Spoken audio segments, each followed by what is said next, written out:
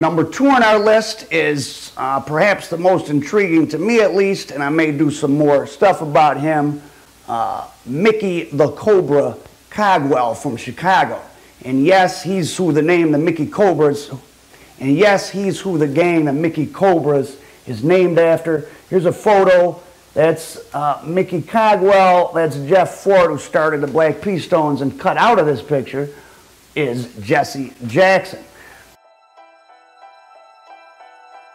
Founder of the Cobra street gang on the west side of Chicago in the 1950s, Cogwell rose to be the Windy City's black underworld liaison to the Italian mafia, known locally in Chicago as the Outfit. Now, when you think about just how did certain neighborhoods like black public housing projects in Chicago become these big open-air drug markets ruled by gangs, well, it didn't happen by accident. In the late